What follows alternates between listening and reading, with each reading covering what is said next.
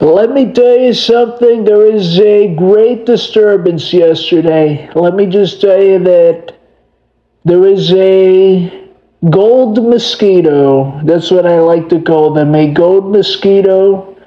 It went through my ear.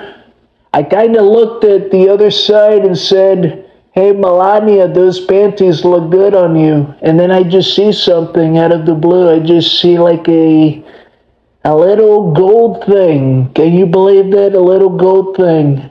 No one could believe it. Not even the Secret Service could believe it. That I can tell you.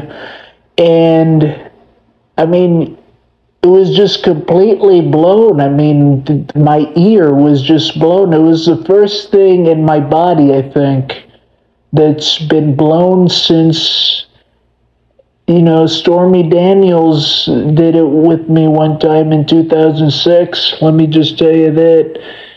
But you got crooked Joe Biden, who's doing lots of things, and he called me on the phone and he said, "Are you okay, Donald?" And I've said, "I think I'm okay, Joe, but I think you would be even better if we debated right now, no moderators, nothing of the sort. I would beat you with a broken ear." Let me just tell you that we could have Mike Tyson officiate.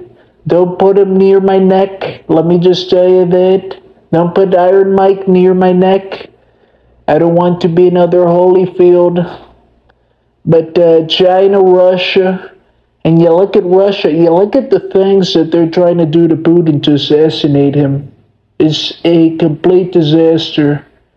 And Putin's a great guy. I got lots of things with Putin, lots of relationships, but I would never, assassinate him, because that's just not good. Let me just tell you that. It's not a good thing to do. It's a disgrace, but let me tell you, we're going to win, and the radical left will never kill me. Believe me.